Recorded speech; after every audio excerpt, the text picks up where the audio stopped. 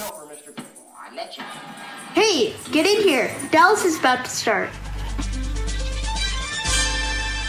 Welcome to the Ewing Barbecue Podcast. It's a special DOA edition, and we've been trying to put this together for a long time. Back before there was even a podcast, which we're now in our 5th year and over 130 episodes. God, that's so Poor Mary.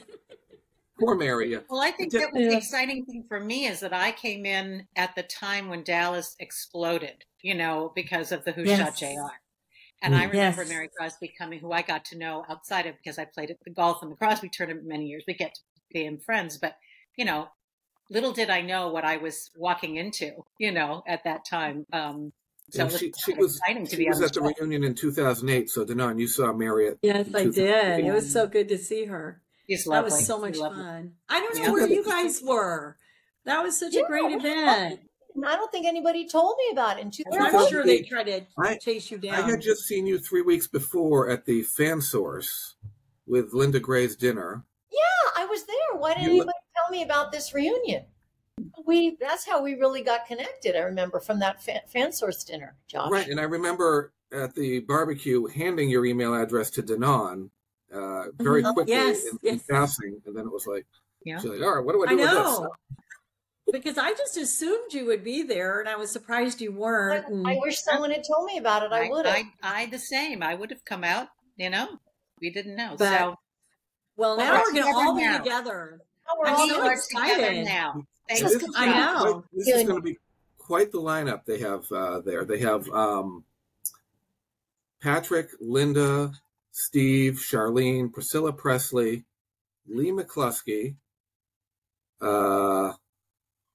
Christopher Atkins, Omri Katz, Josh Harris, Josh Henderson, who played John Ross on the new show. Right. Lee Taylor Young, who played Kimberly Kreider. Mm-hmm. Jack Scalia, who played Nick Pierce. Jack Scalia, lovely. Jenna Lee Harrison is coming. Nice on the eyes, that Jack Scalia. Yeah, he sure was. I can't wait to see him now, but he was. Jenna Lee Harrison. Yeah. Tracy Scoggins is going to be there. She was in JR Returns with you, Deb. Rosalind Allen, who was also in JR Returns. She played Julia Cunningham, who Bobby was involved with and stuff. Audrey Landers cannot make it, unfortunately. She has another event going on. But pull up the list. I know, it's wonderful. The latest post, and I think it was, I must have seen 25 people. 25 photos. I don't know how they're fitting all the photos on. I don't know if they're going to be able to even do a large cast photo at the... because they would have people come up and remember at South Fork, you did the cast photo with the people and they would come up. Oh, yeah. Right. I know we're all going to be in, I guess it's just like one huge space. So they're going to just put us in like a section, right? We're not going to have our own room. I haven't been there before. There are rooms from last year. I don't remember. No, I think it's just one big space and then they'll section us off. Yeah. Right. That's what I was visualizing. Oh, my goodness. Yeah.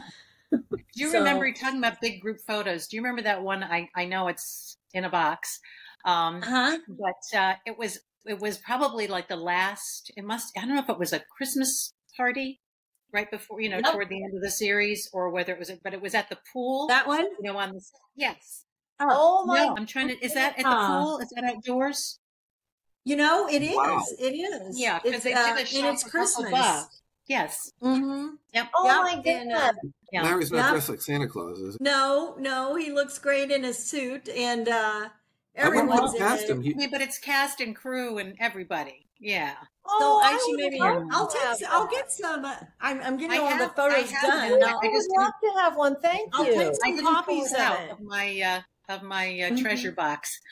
What a ride! It really was, and we were known to be just the sharpest television show. It was always on time. Everybody we never went into overtime. Everybody always knew their stuff, did their thing. But don't you remember, in all the 10 years that I was there anyway, there wasn't one serious rehearsal. We would rehearse. I know.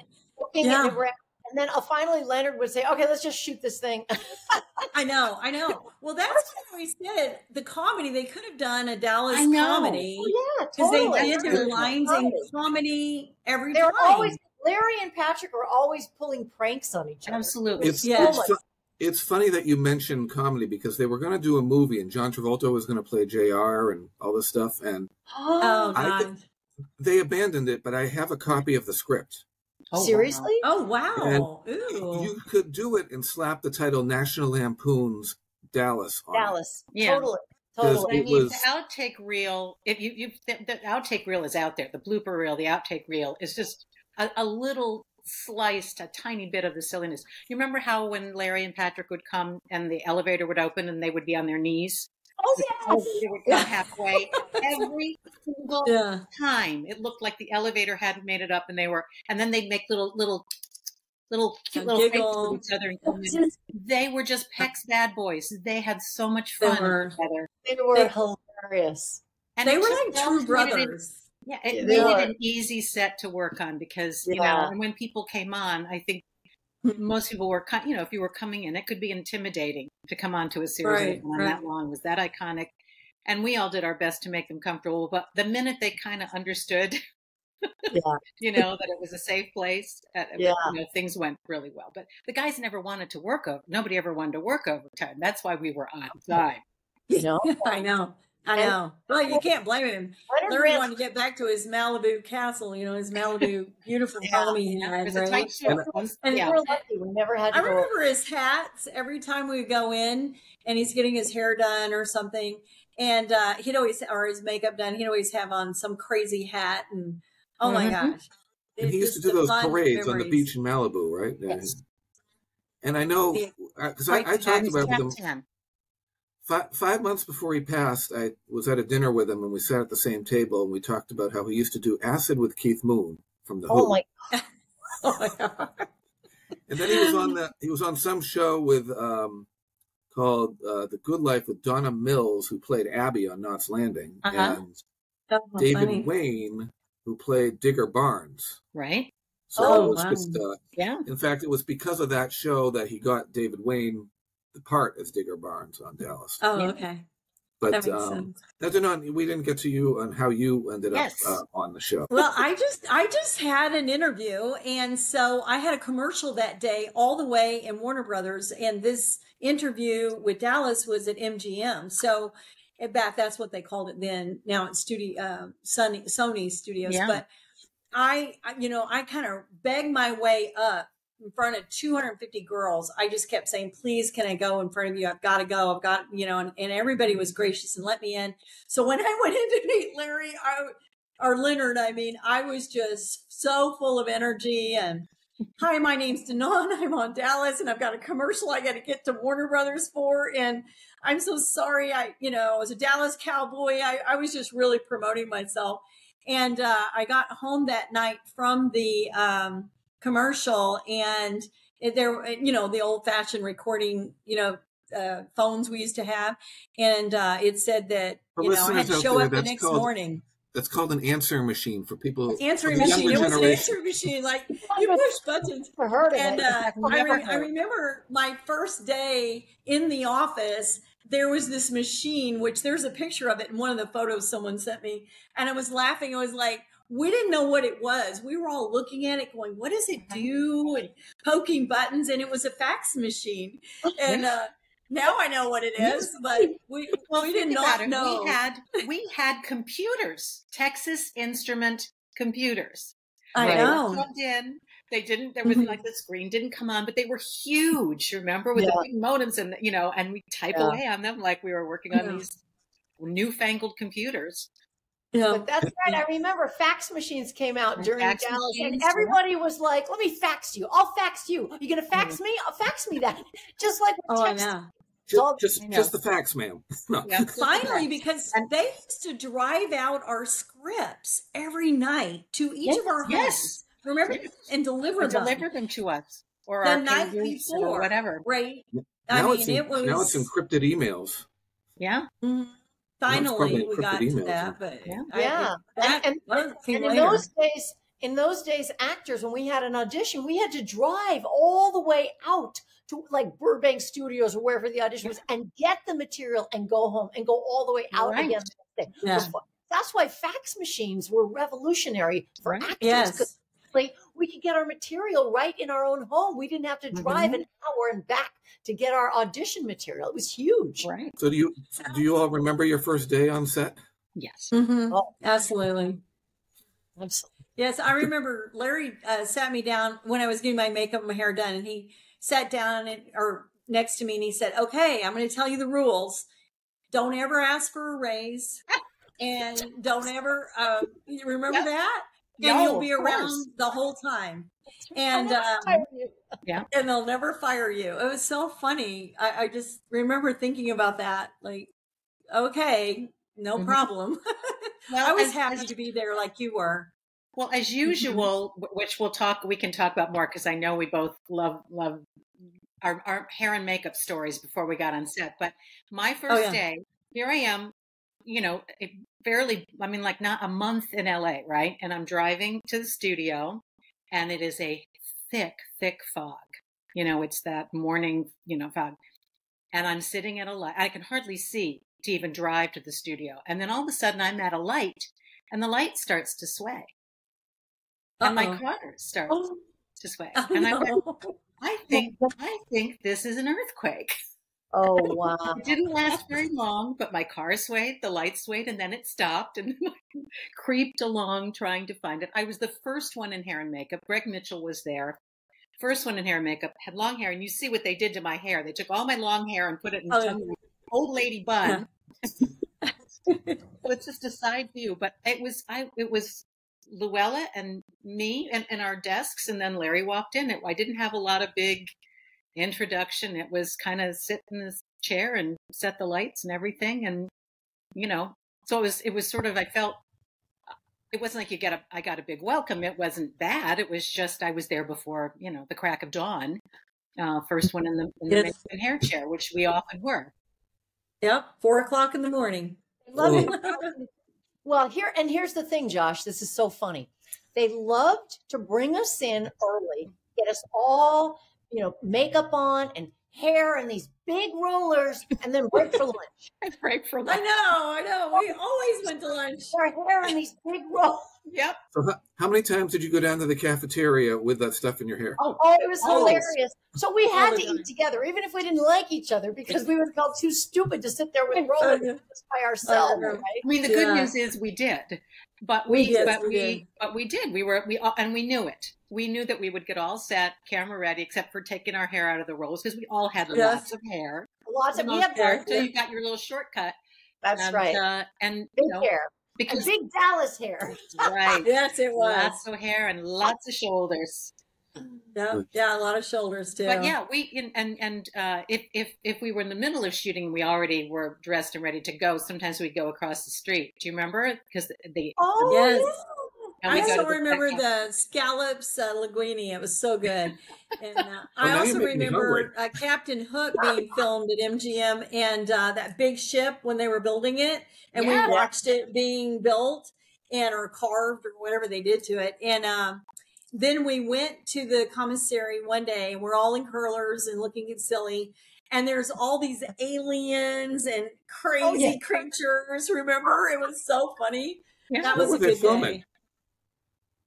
Captain Hook with Robin Williams. Oh, we were doing Hook, and then also Little House on the Prairie used the lot once in a while. So you'd have all these prairie folk walking around in their 18, and then you had Fame that was recording there. So it was lots of leggings and leg warmers and spandex and hair up and whatever. It was an old fashioned. It felt like the closest to an old fashioned, like movie lot. I mean, I remember walking on my audition. And it had that history. It was the old MGM lot. Like it was a great audition. They said, "Okay, you're gonna go. I think it was the Gable Building, but you're gonna go walk down Garland Street to the Gable Building." Garland. I'm a theater person. I'm like, "Oh my gosh, it's all MGM." I turn the corner, and who walks in front of me? My audition day, Sylvester Stallone. Oh my God. Rocky. Deb, you were on an episode of Three's Company, and that's how you met John Ritter and became good friends. Yeah. I will have some pictures at the show, actually, a couple of them from that. I can't say enough about how much I loved him and how wonderful he was. We had such a great time doing that episode together. And, I continued to run into him over the years. And he was actually very instrumental in my getting an audition for another show he did. It was called Hooper. Do you remember that? Was it? Yeah, Hooper Man. I remember that. And I auditioned. It came down between me and another person. He really worked with me, but both of our brothers had cerebral palsy, so we kind of made we connected because of that, I think. And then he was just adorable. He was just wonderful to work with. He was fantastic. So. And I remember a movie that he was in that nobody else remembers if I bring it up. It was called Hero at Large. Yes. Thank you. Thank you. I think I followed his career because, Yeah. I used to with him once too. Yeah. I worked on that show. Is there anyone that you wish you had more scenes with in the show? Yeah. Bobby. I was in love with Bobby. He's so handsome, and he was so thoughtful and sweet. He was he was an amazing man. He still is. He's an amazing man. I can't wait to see him, but he was really handsome. And nice photo, Deb. Yeah, there was that one with him, the one scene with him. As a matter of fact, I saw it recently out at the pool, and that man had pecs. I mean, my gosh. Oh, he was gorgeous. He was gorgeous. Yeah, and I always loved the way he talked about his wife so fondly. He was just a good guy. Loved his wife. Good person. He was a good guy. So did Larry. Yes. With the webcams. And I was at I don't know where I was at, like a swap meet or something, and I found a picture of him with his hand around a tree, very serious. So of course I took it to the set, and he's like, "Thanks for the memory of that." It's funny because I wish I had more scenes. I wish I had more scenes to do with Bobby, because they were very cautious as to how involved we could be outside of the office, even as friends. And that always kind of disappointed me. We had a couple of scenes, where I went and had a drink at, the oil barons or whatever with them. But you went in that scene where they were dissolving Ewing oil, and you cried at the table. I was watching that the other night, and But I mean, I just loved. I'm the same thing. I loved working with all of them. But we got the opportunity to work with. But there are other castmates. And then I got to work with Victoria when Patrick was getting cleaned in the shower for a year. Yeah. Right. That was kind of a nice thing for me, because I actually got to do more, and be really involved with the business in a way. But I missed the heck out of him for that. The time he was on. I'm trying to pull up a clip here. You mentioned this scene, and you can talk about it. Working with this individual. Excuse me.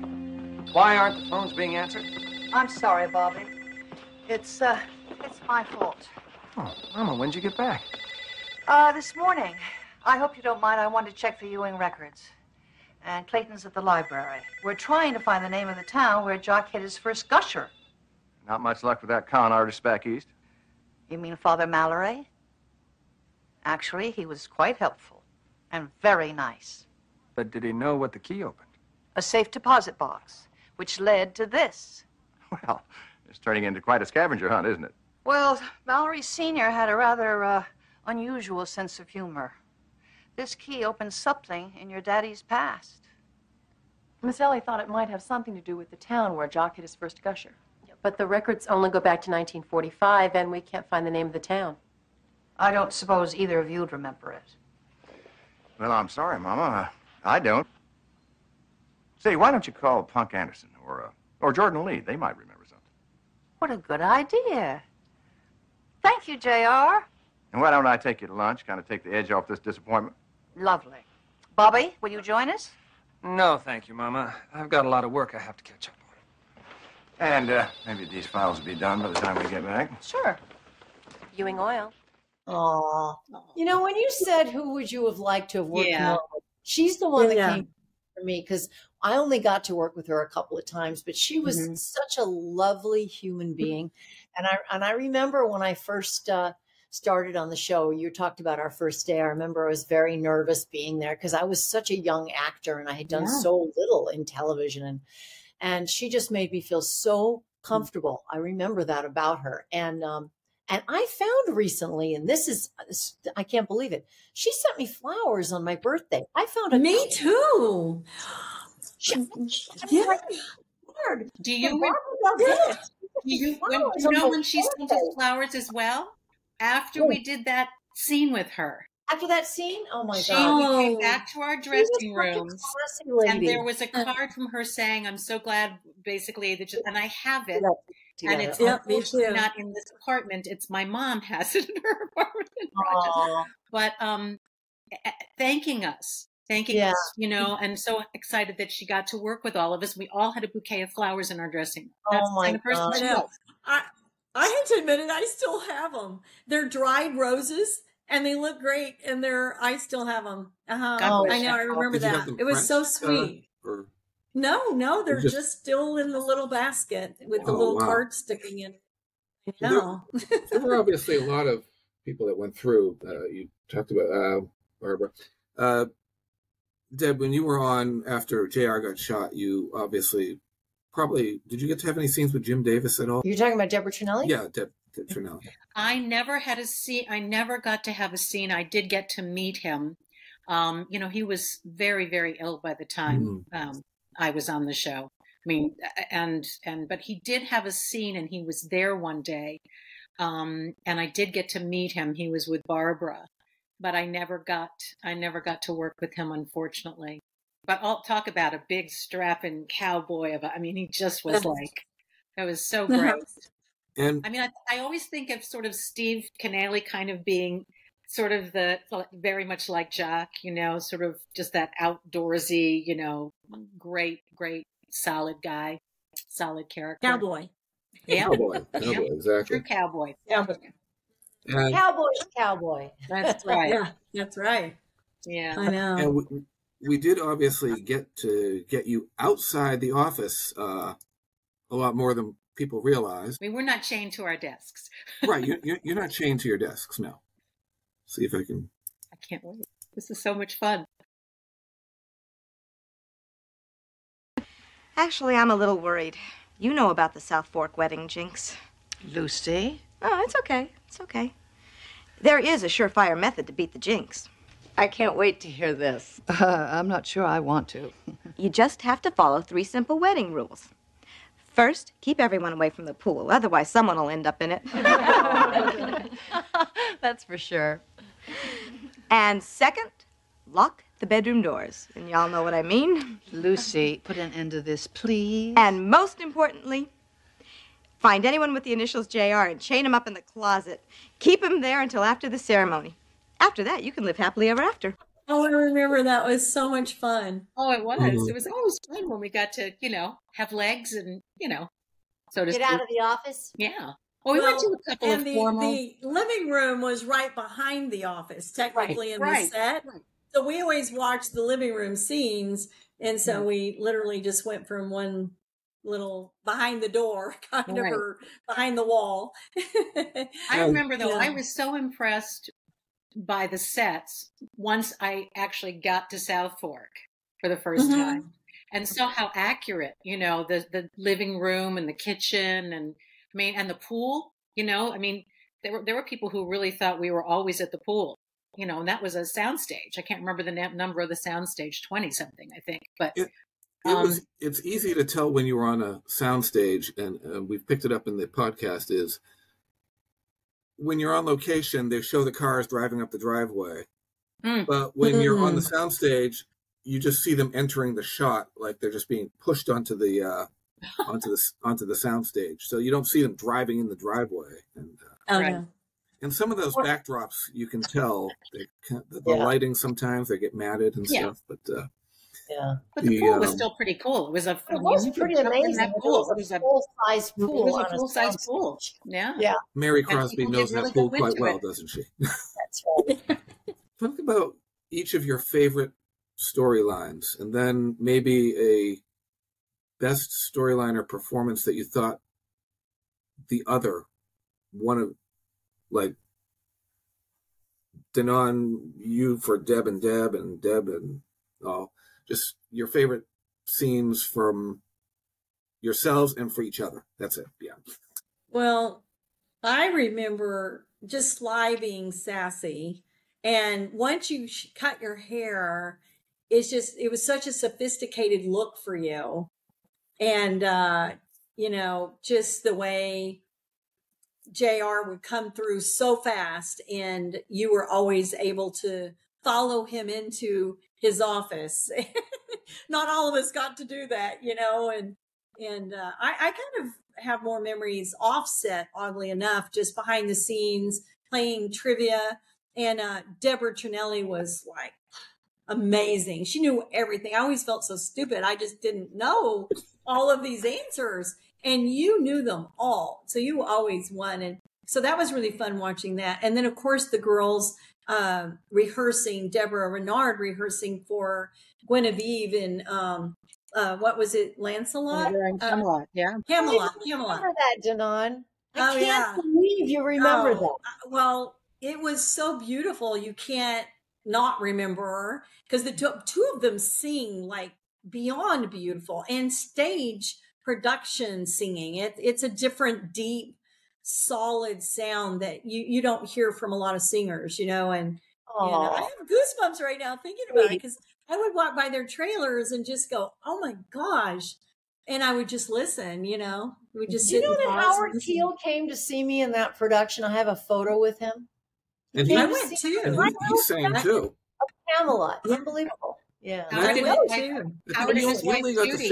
only got to sing once on the show, and it was in a hotel scene with Barbara Bel Geddes. He came out of the bathroom singing like Camelot or something like that. No, Howard Keel. Howard did. Oh, Howard Keel did. Understand. I don't think you were in a hotel. Yeah, he was in. Wasn't he in Oklahoma, or am I? He was in Oklahoma. He did. That was one of my favorite treats. And I know I'm getting off subject of your question, was when Donna Reed was on our show, and Howard and Donna would talk about the MGM days. Oh. And just tell stories, and but Howard's voice, I have to say, talk about a crush on somebody.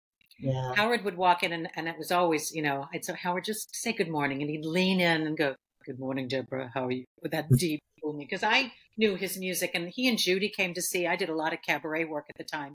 They came, and if they couldn't come, they always sent me a note. So that was always the thing. I remember about Danone is that, first of all, she was, from the moment she was on she didn't have a bad angle. She is gorgeous, and she glowed. You just were so stunningly gorgeous and sweet and funny and wonderful and kind, and you made us coats. Oh, you remember making these wonderful leather bedazzled coats for us? They were flannel. Oh yeah. I had that until I moved to New York. No, I had really? New York. So that's what I remember. You were wonderful in every scene, but those are like that's what I remember. And Deb, you were always, we had so much fun across the desk from each other. That was our favorite. We had the look where they'd walk in and we know that there was trouble brewing, and we'd give each other, we can't really show it here, but we'd be over our shoulders going, there we go. Mm-hmm. Yes. And our scene together when Bobby died and she's comforting me.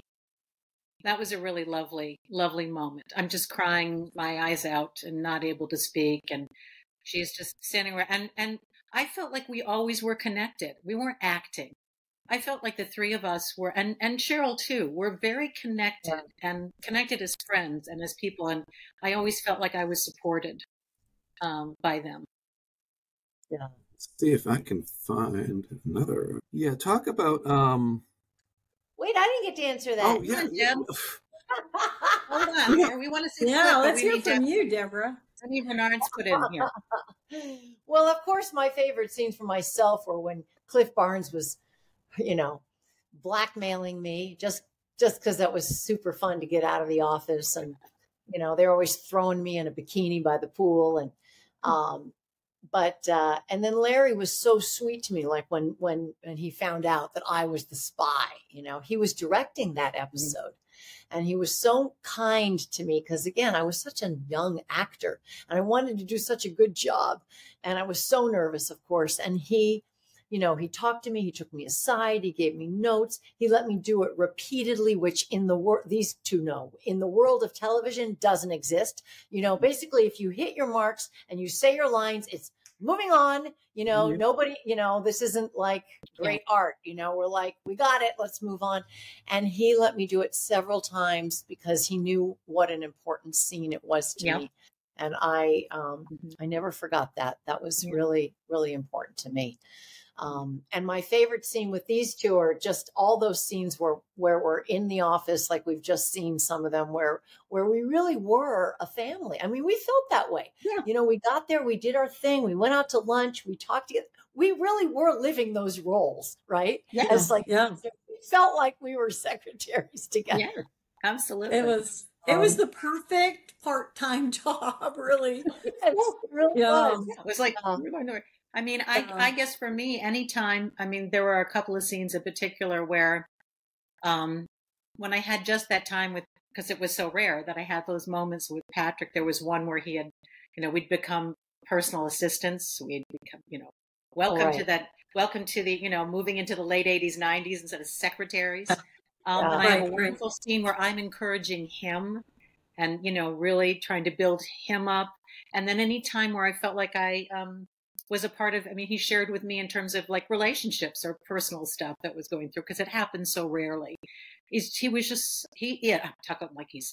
was so wonderful to work with and easy to work with. Same thing with what Deb said. I never felt like I couldn't do it and I wasn't put at ease and that they wanted the best scene possible for us. We weren't throwaway characters. It's exactly right. And Leonard did the same thing. Sure Leonard did. When he directed, he was great. I remember how he would direct. He would like speak very softly. He'd come right up to you, and everything in his manner was reassuring. Yeah. It's all good, let's just, whatever, try this or try that. And he always made you feel like you were wonderful. Let's just do it again or whatever, So you never felt like I'm not doing a good job or the pressure. Yeah. Agreed. And it was great over the years seeing your characters and people like Harv Smithfield, Rosanna Christensen, who also has sadly passed. Dora. Dora. Pat Colbert. As I mentioned earlier, I call all your characters and the members of the cartel, and Fern Fitzgerald is going to be joining us at the Hollywood show.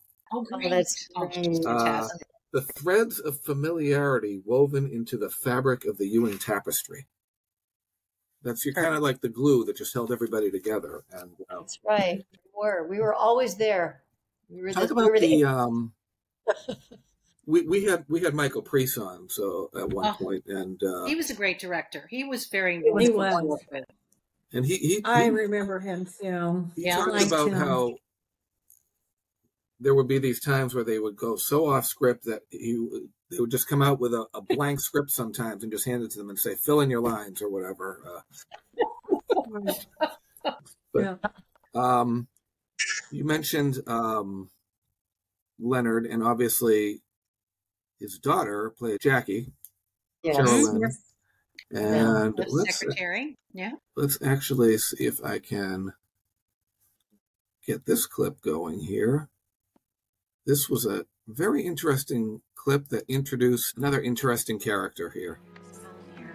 Just match it here and here, and then carry down to here. There you go. Sly, there's someone here to see JR. He doesn't have anyone scheduled. Who is it? He wouldn't give his name. We explained that JR is out most of today, but he insisted on waiting. Well, where is he? He's in JR's office. What's he doing in there? Oh, boy. JR's gonna have a fit. Well, we tried to stop him, but you'll see for yourself. Go on in. Check him out.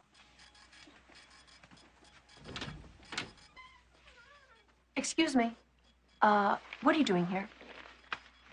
Well, actually, I was wondering what a Sly Lovergren would look like. Oh, were you? Yeah.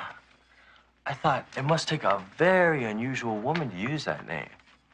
Look, then I looked around the office. I said, Now, what other kind of woman would be J.R. Ewing's assistant? The kind that doesn't think you belong in here. Well, I did want to speak with Mr. Ewing. Well, he's at a funeral, and I don't know when he'll be back. Well, I'll wait. It could be hours. Oh, that's fine. See, that'll give us a chance to talk. Well, I have work to do. Oh, but you're not going to leave me in here alone, are you? No. You're going to wait in the outer office. You know, I hope Mr. Ewing appreciates you safeguarding his office this way. Just what did you come to see him about? Well, I'd love to tell you, Sly, but really, it's between him and me. Oh. Well, then, until he shows up, I think you better wait outside. Lead on.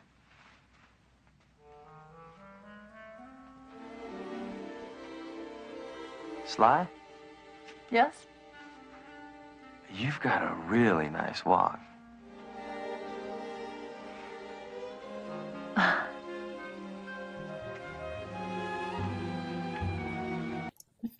I love that. I didn't even remember. What episode is that from? I want to get that. That was Sunrise Sunset. Oops.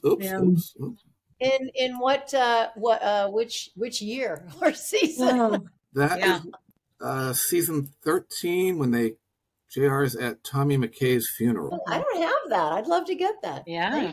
Okay. And I'm just going to jump back to talk about Cheryl Lynn, and Sasha Mitchell is actually going to be at this event too. Oh, yeah.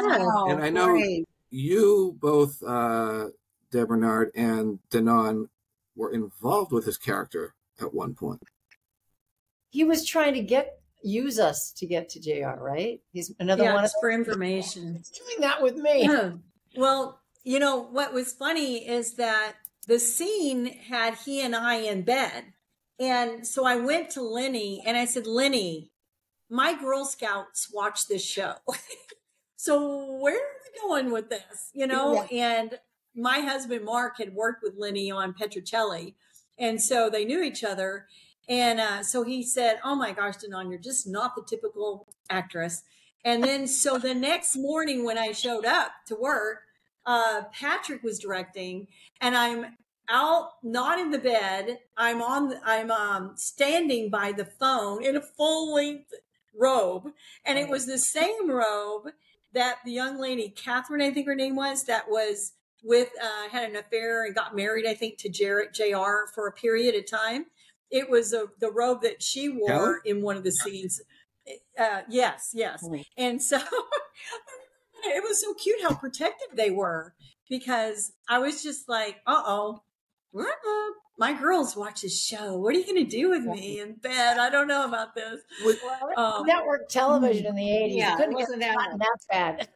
I know. That was never an issue for me. I was a good girl. Up after that. I was, you know. One of the last episodes when JR is at his lowest, he comes to my apartment and I end up sleeping with him. I know.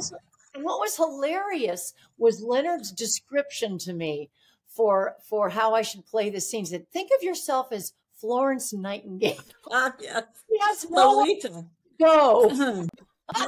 It was really funny. It was just like, you know, we kind of like got close. I don't even know if I guess we kissed or something. And it was cut to next morning, walking out in the robe, you know? So, at least you didn't end up like Tina Louise's character, Julie Gray. Flying the roof. Yeah. But, exactly. I was the good girl. No one ever used me for blackmail. Well,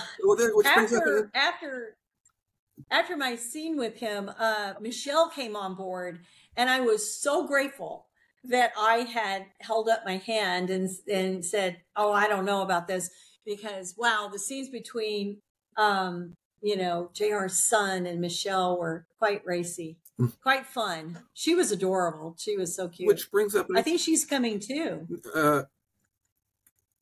Kathy Podwell will be there. Oh, good. Yeah, Sherry Wilson is going to be there.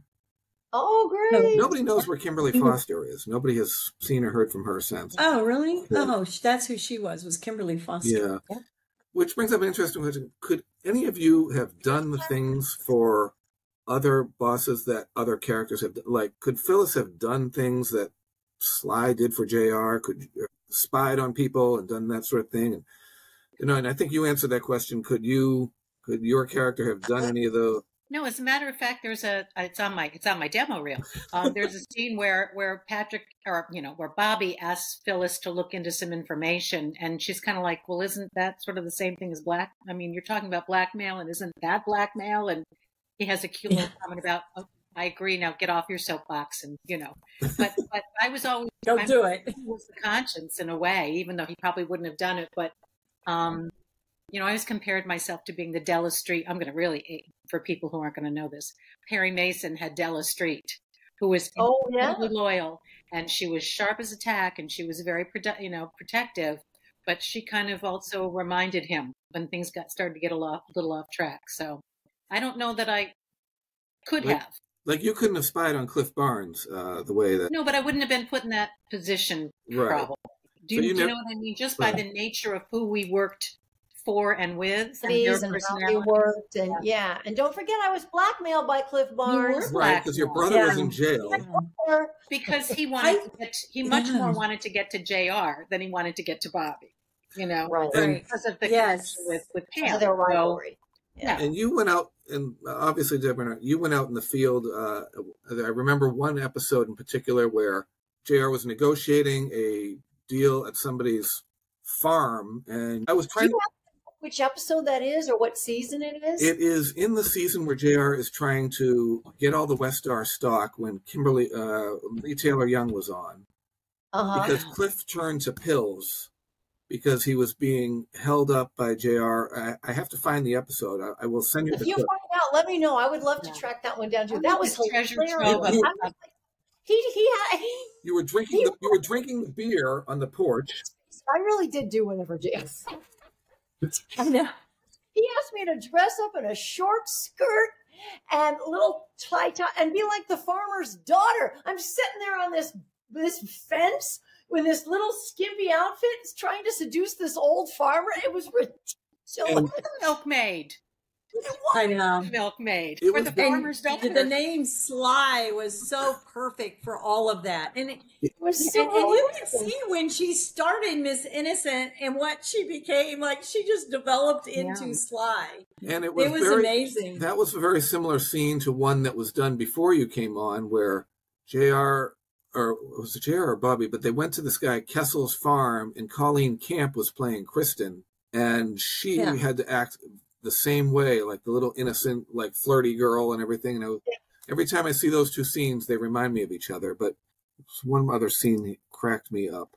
And you know what would make this rebel really happy? Is watching you wake up with a smile on your face tomorrow morning. Actually, I hate waking up with a smile on my face. In fact, I can't even put a smile on my face until I've had my first cup of coffee. In the office. I'd love to have that one too. I don't have a copy of any of these scenes. Oh, Since these are to me, Josh, I would love to get them. Absolutely. And what shows were those? Because the one scene I did with him too, I'm trying to remember. I was trying to find your scene with him, and I ran out of time. What year that was? It was 80. No. Was it his first season on? It had to be his first. Yeah, it was 85. 1985 was it? Anyway. I'll look that down, but yeah, it was funny. So, but, if you three were going to write a book about Ewing Oil, what would you call it? The best chapters of my life. Yeah. As our characters writing a book about Ewing Oil, or as actresses working on Dallas? All right, both. Let's try both. Yeah. I was thinking your characters, but you bring up your films. These walls could talk. Yeah. Right. Yeah, that's a good one. The secretaries know all. Mm-hmm. Secretaries know all. Okay. Now, towards the end of the series, it was apparent that probably wasn't going to come back. And that was a question. Remember what happened was the last season ended, and unfortunately, Lorimar or CBS, I guess it was really CBS, hadn't made a decision. Right. And so it was a question in the air. We went to our last wrap party and we were all looking, and it was sad because we were all looking at each other going, well, we don't know if this is goodbye or not, because they hadn't given us a definitive answer. Right. There was a question as to whether it was going to get picked up, but it wasn't for sure. And it was really unfortunate because that was the last time that we saw a lot of people, and we didn't know. And we found out, I think I told you in the podcast. You were on Days of Our Lives at the time. I was on Days of Our Lives in the dressing room, and I get the phone call from Leonard saying we weren't picked up. And I was so sad that I didn't get that final goodbye with everybody. I don't know where you guys were, but where were each of you? I remember the Lucky 13 is what they called our duffel bags. They put a logo of Dallas, and underneath it said Lucky 13. Right. That was the gift they gave away. And we all were very hopeful it was going to continue. Yeah. And we were so sad it ended. No, because it didn't end. It didn't end in a way like, okay, we really know it's over and we're going to have that wrap party. But that's interesting you say that, because I have my script signed. I do too. The last show. My last episode. Yeah. And I opened it and I saw, "See you next season!" ! Luella Caraway, who was one of the Lorimer secretaries. "See you next season." So they didn't know. They didn't know. They did not know. I remember. See, there was Barbara Eden was on that show. How was Barbara Eden? Oh, she was great. Oh, it was so exciting meeting her. I have to say, she was one of my favorite. She's 92 now, and she goes to all these conventions. She still looks amazing. How does she do it? Yeah, I mean, she had a killer body. She did. She was like Dolly Parton, the two of them. I just don't know. Beautiful. It was great to see her and Larry, star. And it's funny, Larry went from comedy to drama, and Patrick went from drama to comedy with Step by Step. Right. Yeah, but don't forget, Larry brought so much comedy to his part as J.R. Ewing, and that's, I think, what made it so unique and so special, and really what made us love to hate him. Yes, absolutely. As Leonard described to me, which I didn't know when I first started on the show, and if you guys did, Dallas didn't start off as a story about the biggest villain in the oil business. Dallas was a modern day Romeo and Juliet between Bobby Ewing and Pamela Barnes. And what happened was, very quickly, the brother started doing so many interesting things that they just pivoted the story, and it became about JR. And the oil business is not just, Romeo and Juliet. It was very much because he brought so much humor to it. And it was very much family drama. When Dynasty came along, that's when the shoulder pads got big and the glamour and the whole that. We kind of got away from it a little bit, because it really was family drama. And all the machinations and the relationships in the family. Because ultimately, even though it was sort of Cain and Abel, right? That was the whole thing. I mean, one of the episodes I did was Cain and Abel, but it was, or the mark of Cain, is that they loved each other, but they had different visions for the company. And so that's why they were always at loggerheads. But ultimately, they were family. And a little bit of trivia is they were going to kill Patrick off after the 5th episode of the series. Really? And have it be about Pam surviving within the family. But somebody said, why wouldn't she just take her settlement and go? Why would she hang around there if her husband was dead? They're like, well, yeah, we can't kill him. She was never interested in the oil business. No. Right. Well, she became interested because when she, after he passed away, and she decided, and I think that was to keep an eye on the company and more to foil JR, because of her relationship with Cliff, her brother, I had some really nice episodes with her because she was very much in the office every day. And that was unusual to have a woman in the oil business involved. And Susan Howard stepped in right after Bobby was shot. She stepped into his office, and that pissed JR off. Speaking of pissing JR off, towards the end of the series, there was one of my favorite scenes. And then I'll jump to JR Returns, and I think JR has crossed a line at certain points. JR? A lot of lines. Well, you're going to have to show Phyllis how things work around here. Better call her in. Okay. Might as well start now, I suppose. Huh. Phyllis? Oh, Phyllis? It looks like it's just you and me now. There's a whole bunch of things you're going to have to learn. I don't think so.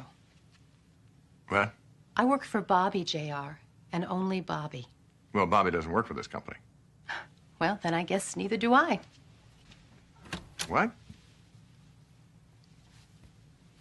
JR, I've been waiting to tell you this for a long time. Hell would have to freeze over before I'd ever work for you. That was JR Returns, right? Yes, and that was that was you both getting to tell JR off. Finally, JR. Finally. I was going to say I knew that. I knew I wouldn't be coming back because yeah, I lived. But I lived. You quit. Yeah, I quit, but I lived to see the next day. So. Danone was too nice to tell anybody off. It brings up an interesting. I remember the one. Yeah, go ahead. Go ahead. No, it brings up an interesting point. I was going to say, was there anything that JR could do that would cross the line for Sly, and she couldn't do it? And we obviously saw that when he faked his death and in the movie. That was it. Yeah. Finally, but you know, a lot of years putting up with every single thing he asked me to do. I remember when I came back from, it had to be in 86, that season, because in 85 is when I had my daughter, right? And so I missed a you season. shoved her under the desk, right, when you were filming? Yeah, and I did. I put her under the desk. And, you know, like, they'd come over and they'd go, we can't have a baby on set. And I said, she won't make a word, I promise. She was so good, thank God. As a matter of fact, in that group shot I showed you guys, she's in there with her best friend. They're just sitting there. When I came back, I had a different desk. It was very small, and you guys weren't there. And I think Cheryl was there and I was there, and I was so confused because I had missed a season and it wasn't playing everything. And I didn't get the scripts because I wasn't on the show. I was in the hospital. I had to stay in the hospital for 3 months when I was pregnant with her, 2.5 months. Yeah. So I missed that filming part. So I had no idea what had happened in that period of time. And when I came back, you guys weren't there. Do you remember that?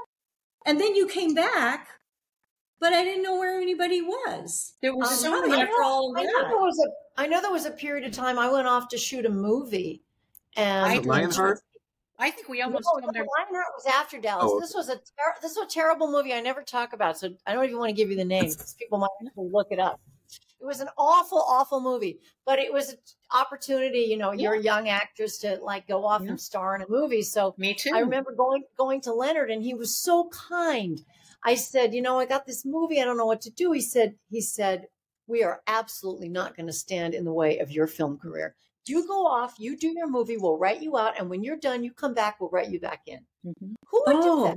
I had the same thing in 85 when I went to do it. Same thing in 85 when I went to do the movie. And, you know, we weren't tied to contracts. No. We got contracts per episode. We were never, you know, people say, well, you must have. No, we were recurring. We were recurring. I mean, we got better billing than recurring, but that's what we were. And so we all did. I mean, I did tons of guest star stuff, and we're doing commercials and everything else. So it never. Who was on Matt Houston? Really Somebody was on Matt Houston. Pardon? I was. You were on Matt Houston and the Dukes of Hazzard. And the Dukes of Hazzard and Three's Company and Three's Company, Heart to Heart. And both Debs were on Law and Order, but decades apart. Yes, that was right. Oh, I only did Law and Order like a year ago, right? 2 years.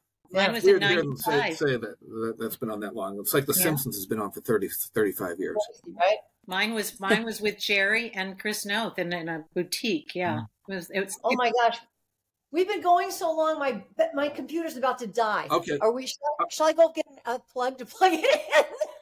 Yeah, we'll wrap up very quickly soon. I just want to go. It's literally telling me it's going to go to sleep, so I'm going to go cut out in a second. Okay.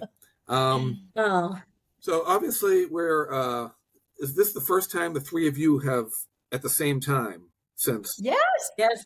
Whoa, yes. Wow. Yay, thank you, Josh. Thank you so much, Josh. This was so much fun. After the series, we used to try to get together once in a while, and then I was bi-coastal and moved to New York, and so I didn't get to LA very often. I was working, doing 50 shows over the past how many years. Right. So, and coming up, I know you have 2 Debs in Pennsylvania coming up next weekend. Happy Valley, February 24th and 25th, right? Right, and then we're all back together. We're all together, and maybe we'll have a bite. Maybe we'll have a bite to eat. But we got to get a group photo while we're out there. Okay. We'll see you at Everyone the out there Hollywood show.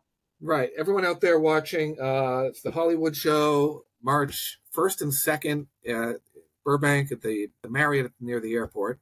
And any final messages before we wrap up for the fans? Just happy to have anybody come to see us. It'll be a thrill to meet a Dallas fan. They're always the nicest ones. Absolutely. Thanks for caring about us all these years. Still getting fan mail once in a while, and it's just it's wonderful. Why is the show so popular all these years? These 2 ladies are some of the best things that ever happened to me. Their friendships. So I'm really grateful. And Josh, that's thanks to you for bringing us together. Yes, absolutely. Good times. I'm a uniter, not a divider. Amen. We appreciate that. All right, everyone, thanks for tuning in to this special episode of the Ewing Barbecue Podcast, which is really a DOA, as Mary calls it, not Dead on Arrival, but Daughters of the Alamo. She likes to refer to anytime we have cast members on and we're talking about careers and just their experiences. And we've had Morgan Brittany, we've had Omri Katz, we've actually Omri Katz talked about marijuana for an hour, but that's another story. And you get to see all these people out there at the Hollywood show, and hopefully we can get a group photo or something with everybody in it, so people can. And who are you most looking forward to seeing out there? Lastly, before we, I think these 2 ladies for me, and then of course everyone. But you guys, I haven't seen since we said goodbye. The series. I keep and Linda Gray is such a wonderful woman. Yeah, she is. And then a lot of ladies that are coming. Super excited. Everyone, it's just going to be so much fun. It'll be a reunion for sure. We will see you all out there, and we are looking forward to it. Thanks for tuning in, and we'll be back with regular episodes soon. All right. Thanks.